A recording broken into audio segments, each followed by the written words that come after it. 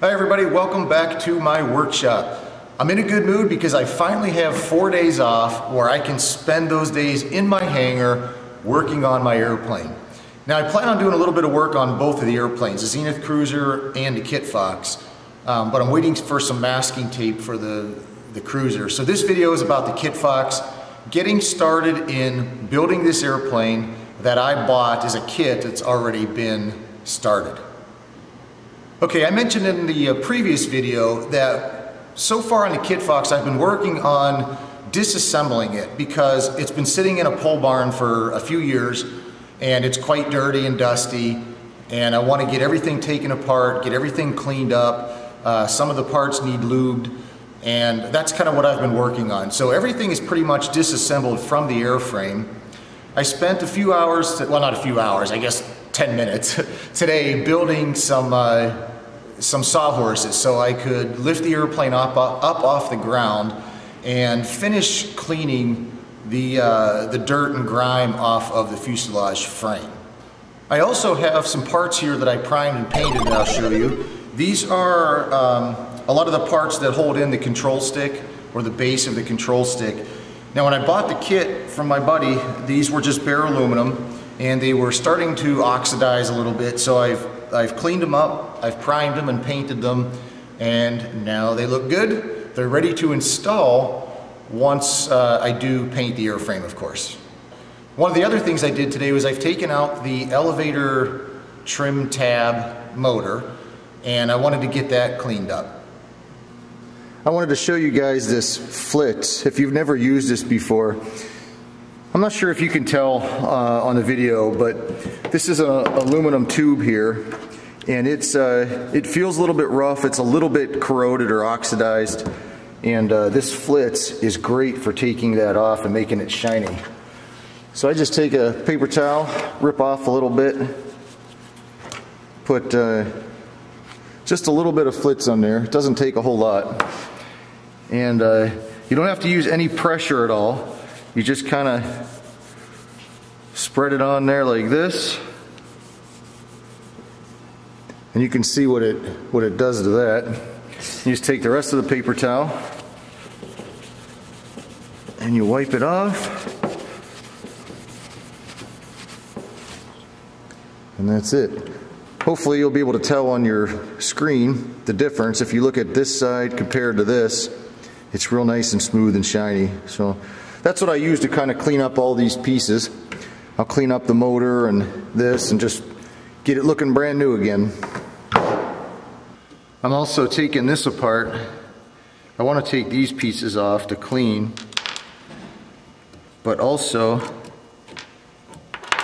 if you can see, this piece here is steel and it's not painted, and if you can notice, there's a little bit of rust forming on here.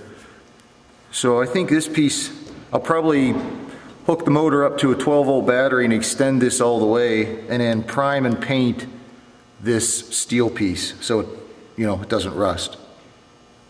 I also sprayed this with what is that, LPS 2 or 3, I can't see the can, but just to clean that up too. Now it's nice and smooth. So one of the reasons I'm taking everything apart on the fuselage obviously is to clean everything up. The other reason is because I'm going to paint some of these tubes black. Now I'm not going to paint the entire fuselage black, but the tubes that you will see in the cockpit area will be black. And to do that, I have this is my paint gun I'm using to paint my Zenith Cruiser. It's a DeVilbiss GTI Pro Light. It's a real nice paint gun, but it's fairly large. And in this fuselage area, you can see that to paint all around these tubes, it's kind of hard to get this big paint gun in here and maneuver it without touching the tubes to spray all the tubes. So instead of using this paint gun, I bought this little guy at Harbor Freight, and you can see it's about half the size of the other paint gun. This paint gun came with another paint gun. They come as a set. The other paint gun is about the same, it is the same size as this, but I only wanted this one, but you can't buy this one separate. But it was $50 for both paint guns. So they're cheap paint guns, but they do get a nice spray. They just don't last too long. But with this little gun, it's going to be a lot easier to maneuver it around all of these tubes just because it's so small. I'll just have to fill the paint cap here a few times as I'm painting, but we'll see how this works. I'll let you know when I do paint, but this is a little gun I'm going to use for the fuselage tubes. All right, I have just spent the last 2 hours cleaning that fuselage. That is a lot of work to do because there are just so many tubes and so many joints to get a wet rag in there and really wipe it clean. But it's all done. That fuselage now is looking like it's brand new. It's perfectly clean, and I am ready to move on to the next steps. So what are the next steps with this airplane? Well, it's basically like I just got a new kit. It's ready to start building now. I've disassembled everything, I've cleaned everything. Those parts are ready to put back in, and I'm ready to move on with constructing this airplane. Almost. Obviously I have to paint the fuselage black first.